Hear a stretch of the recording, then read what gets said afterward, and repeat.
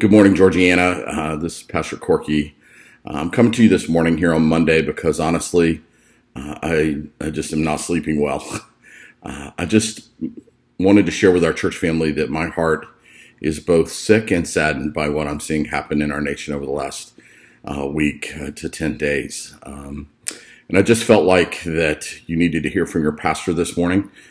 One of the great pitfalls to being vulnerable and transparent as I'm being this morning is that somebody could take my words and twist them to mean something that was not my heart, or that somehow something I might say would come across as insensitive, and that's certainly not my heart this morning. I'm just sick.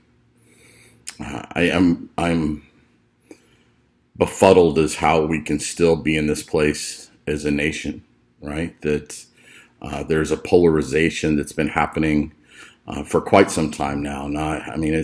It's an age-old problem, 20 years maybe, but we are so polarized right now as a country.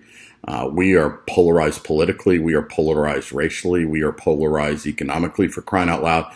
We're polarized now between maskers and non-maskers, right? I mean, we just continue to find battle lines, and we're a country on the edge. There's no doubt about that.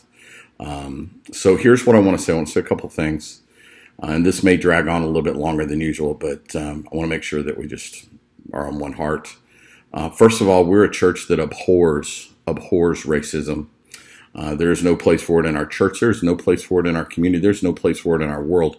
It is anti-biblical to have any aspect of racism creep into our life and our community. So I want to be clear about that on the front side. I was raised by a woman who taught me how to be colorblind. It's probably the greatest gift that she's given me, and subsequently she gave it to her grandchildren. And so as I think about the memory of my mom the last few months, I think about all the good things that she passed on, and one of those was that she taught me how to be colorblind. And I worked in a world of sports where it didn't matter what the color of your skin was. It just mattered whether you did your job and you showed up to work, and it came together, and we're united as one behind the mission.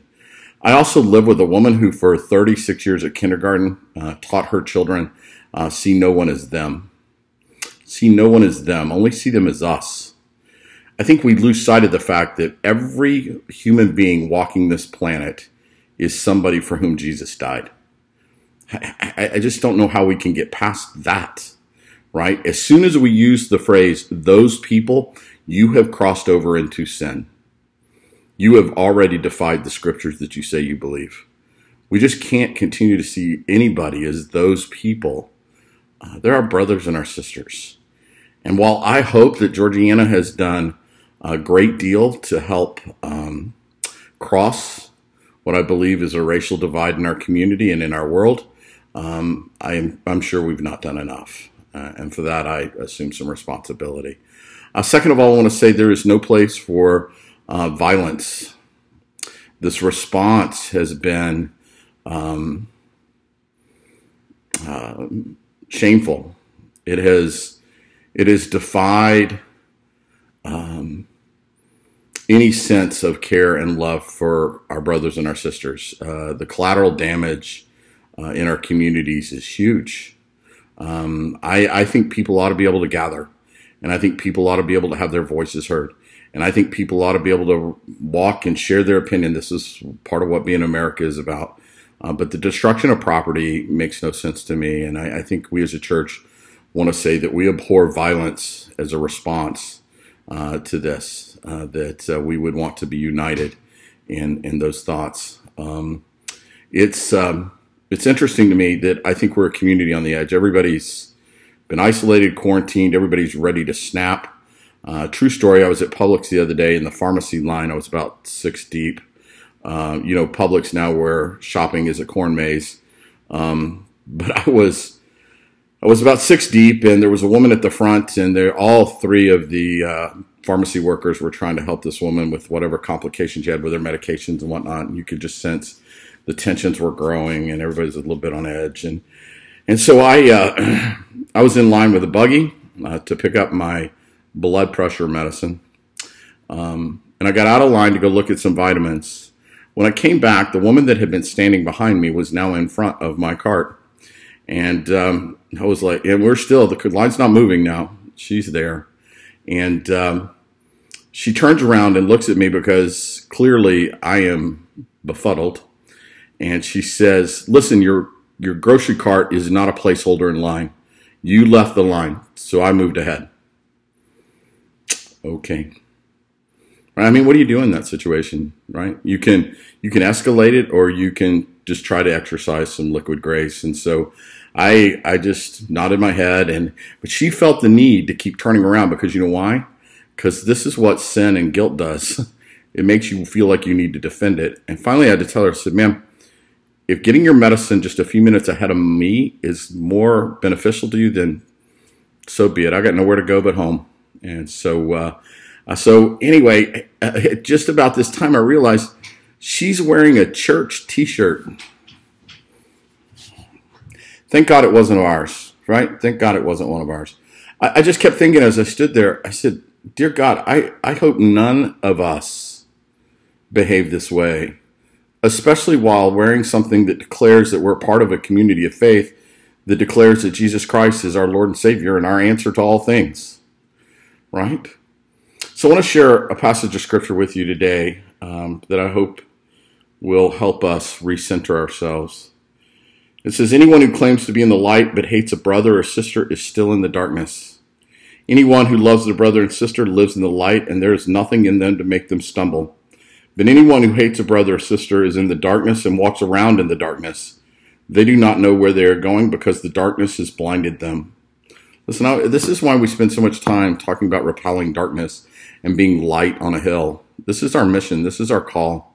Listen, we're living in a country now that this is a reflection of the fact that God has so removed his hand from our country. And anybody who would deny that is not paying attention, right? I'm not talking about prayer in schools and 10 commandments on a courthouse wall. I'm talking about literally the heart of the Holy Spirit not dwelling inside a nation of people.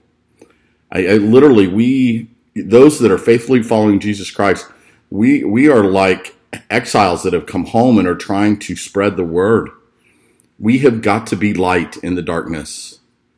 We have got to not be a part of pouring fuel on darkness. We've got to purge the sin in our own lives, right?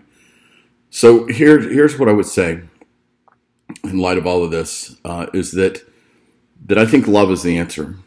So I got a call the other day from a local newspaper reporter wanted me to have a comment on the tension in our country and all of those kind of things. And I said, I'm not sure you're going to like my answer, but I'm happy to share my heart. And here's my heart on this.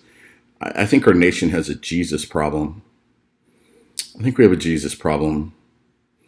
I think the problem in our country is that we don't have enough people with Jesus in their hearts. We just have selfishness and darkness and evil and sin. Man, our nation needs Jesus more than ever. So I said, I don't think you'll probably use that. And she laughed and said, yeah, there's a pretty good chance I'm not going to use that quote, but it was interesting. Thank you for that perspective. But I wanted you to know my heart this morning that I'm going to be using our 11:19 prayer time to pray for our nation, to pray healing, that I believe through prayer that we can begin to call upon God to come, right, and rescue our country, to rescue the world, really, from all the darkness and evils that perpetrate it.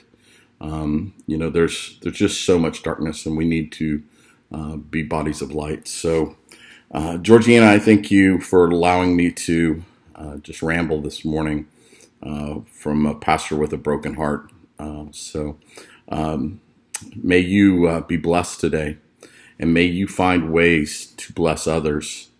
May you be light as you walk around our community. I love you more than words can say, and I am thankful that we are a church that is training ourselves in the ways of the light. Love you, and I'll talk to you soon. Bye.